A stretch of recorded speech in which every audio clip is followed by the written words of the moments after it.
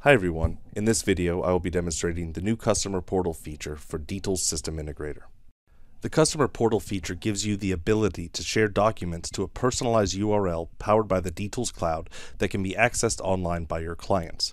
Documents can be set up to require approval, or they can just be shared for viewing. Your clients can then view, comment on, accept and sign, or reject any documents. Email notifications will be sent to you when any of those actions take place. Approved documents can then be downloaded with the signatures in PDF format and stored in the projects folder. The first thing you need to do is create your personalized URL, and you do this under your company information. So let's go here to the control panel and open up company information. Here you will see a tab named Customer Portal. Go ahead and click on that. And you will need to create an alias here. So go ahead and click the edit button and go ahead and put in your alias. We recommend that you use your domain name minus the .com or .whatever. And when you click out of that box, it's going to go ahead and create the custom URL for you here, where you're going to see where it says Global Vision Limited, in this case, .portal.dtools.com. And that will be the customized URL that you and your users will log into to view shared documents. You also have the option of entering a slogan here. I'll go ahead and put one in, and this will display on the login screen for accessing your customer portal. And when you're done, just go ahead and click Save and Close, and that will create your customer portal account. And that's all there is for setup. And now I'll show you how to share documents. There are three interfaces inside of SI where you can share documents to the customer portal. The first one is the Project Explorer. So we'll go there to manage your projects, and here you can select a project in the list, click the customer portal, and share documents here. You can also do it right from within the project's interface. So if you have a project editor open, there's a customer portal tab here where you can share documents as well. And the third place where you can share documents is from the compare editor. So if you compare two revisions for the purpose generally of running a change order report, this is how change order reports can be shared out to the customer portal. First, just go ahead and run your compare here. And when the form opens up showing you the differences in the project, this is where you can click customer portal and share documents, and you will have the option to share your change order report. So those are your three interfaces. The one I'm going to work with today is here in the Project Explorer. So I'm going to select a project and then click Share Documents. Go ahead and move this over here. Here you can choose to add reports or add files. The difference being, adding reports will newly generate reports to attach here to share to the customer portal, where add files would be if you've already generated a report, for instance, and saved it as a PDF, you could browse to that location and add that file. You could also add any other files that you want here. They could be user guides, they could be images.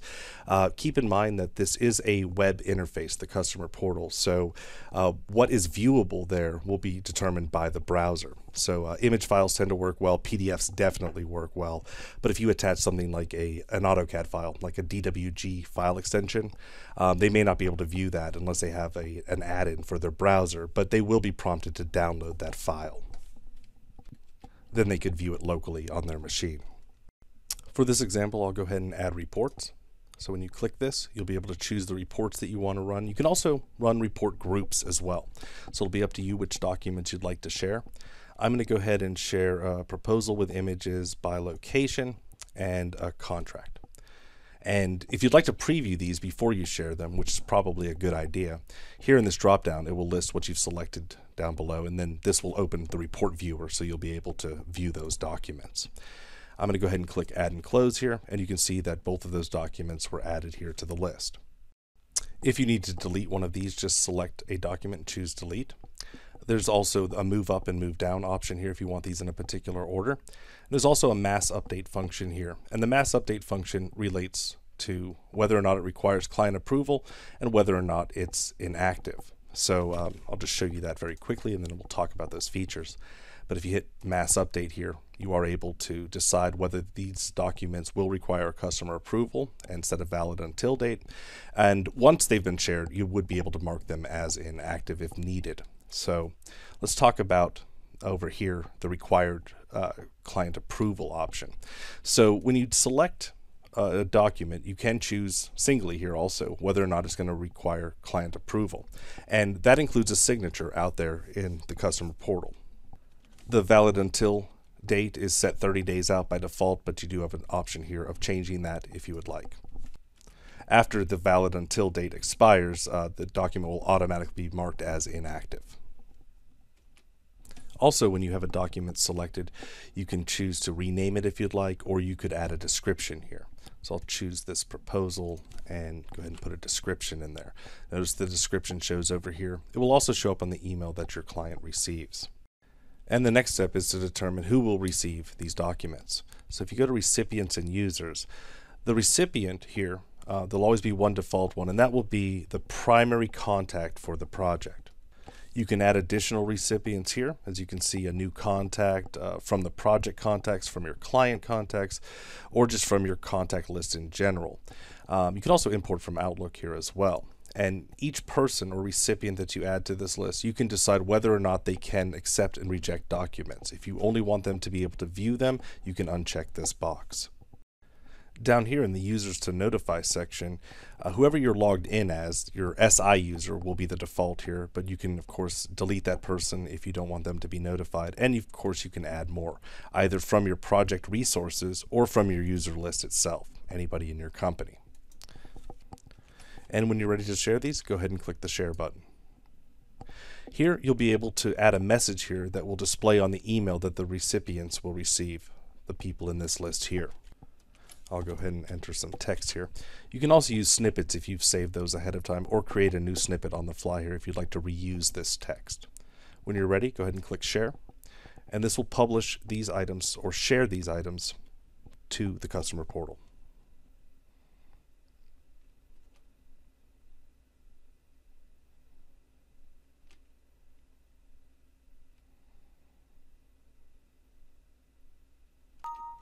And you'll get a notification once the documents have been shared successfully. Go ahead and click OK on that. Here in the Project Explorer, there'll be a little icon next to the project file indicating that there are documents that have been shared to the customer portal. What also happened is that emails were sent out to the recipients and the users to notify. If it's the first time you've ever shared documents, either as a user or it's the first time you've shared to a particular recipient, you'll each receive login credentials for the customer portal. It will have a temporary password there. I'll go ahead and show you some examples of those emails now. This is an example of an email that will be sent out to your clients. Notice that it will put your company logo here, and it will let them know that documents have been shared with them for a particular project, and then it will have their login credentials with a temporary password. And they will be prompted to change that temporary password the first time they log in to view the documents. And further down in the email is a link to the documents in the customer portal. And here's an example of an email that the users to notify will receive. So the SI users, they'll again get their credentials for logging into the portal with a temporary password and a sign-in link down here. Now, as a user, you can access the customer portal either from the link in the email that you received, or you can select the project here in the Project Explorer and click the View button here to take you out to the customer portal. But what I'm going to show you is the recipient-facing side of the customer portal, what your clients would see. This is the sign-in page for the customer portal. Here you'll see your logo displayed as well as your slogan if you entered one earlier.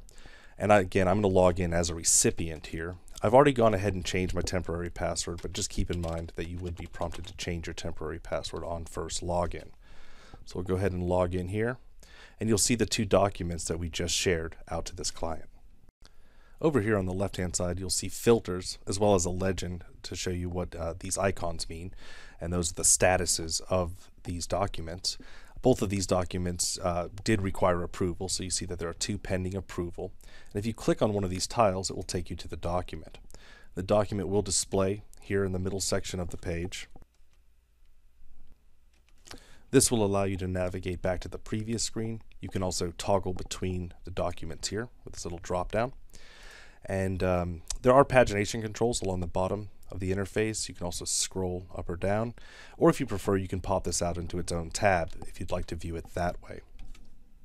Over here, the recipients can accept, reject, or simply make a comment on the document. In this case, I'll just make a comment. And here you click this to send that. And that will send an email to the user, or the SI user. The SI users also receive an email when the document is viewed. Down here, there's a comments tab, as well as a history tab that keeps track of everything except comments, in this case here, where you can see the document has been viewed. And again, an email was sent out to the SI user indicating that. And for the sake of this demonstration, I'm going to go ahead and just accept this document. Choose accept. That'll open a little form here where the client can write a comment. Go ahead and put one there.